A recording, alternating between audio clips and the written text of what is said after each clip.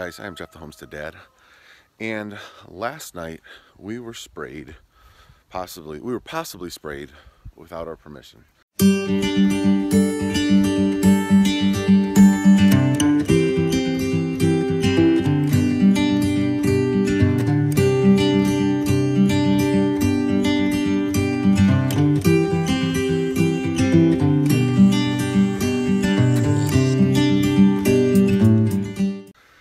I don't know if you guys have been following, but in Michigan right now, there has been an illness, a sickness, a virus. I don't know what the correct word for it. It's called Eastern equine encephalitis. It's a rare thing that's carried by mosquitoes. It's tragically fatal to horses, and it can be fatal to humans in rare instances. I think there's been 2 or 3 deaths in Michigan this year. But it's rare, and the state has decided they're going to spray, aerial spray, to try to kill mosquitoes. On its face, sounds like a great idea, right? You know, let's spray, it'll kill the mosquitoes, then people will be safe, horses will be safe, and everything will be good. Not so much. The chemicals that they're spraying also kill other insects, such as dragonflies, which eat mosquitoes. They can be fatal to bees, which, if you follow this channel, you know bees are like the most important insect in the world. Without bees, you know, our plants can't pollinate, or it's much more difficult to try to pollinate our plants.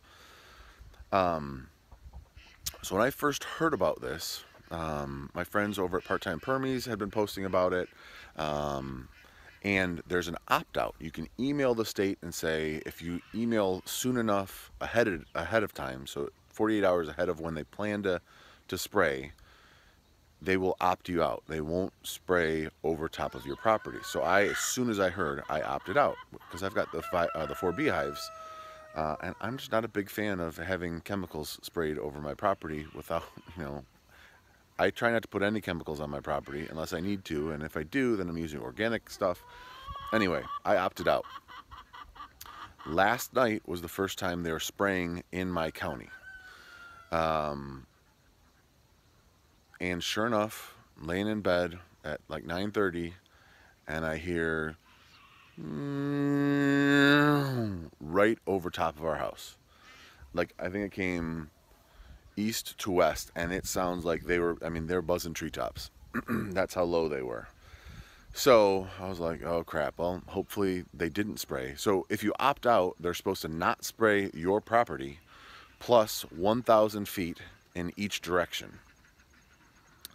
And one of my neighbors had gone and had put flyers on everybody's mailboxes saying like, hey, you can opt out, you know, it's fall, mosquitoes, you know, the lows last night were 42, or maybe that was the night before, but getting to the point now where mosquitoes are getting to be pretty dormant.